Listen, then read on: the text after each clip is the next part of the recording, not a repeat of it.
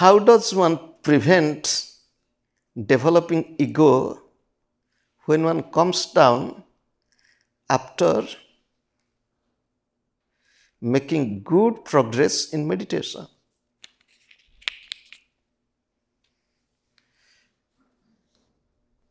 Ego can come to anybody. With little material progress, one can have ego. A little beauty, just facial beauty. Two sisters, they compare. Two sisters, ego.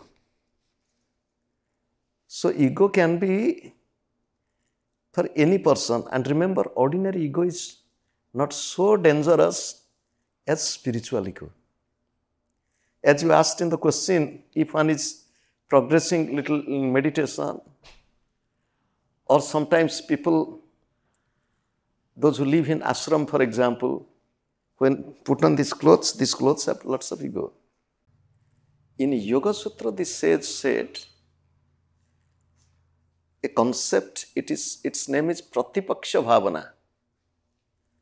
Pondering over the opposite of what you, for example, ego. What is the opposite of ego? Cultivate it.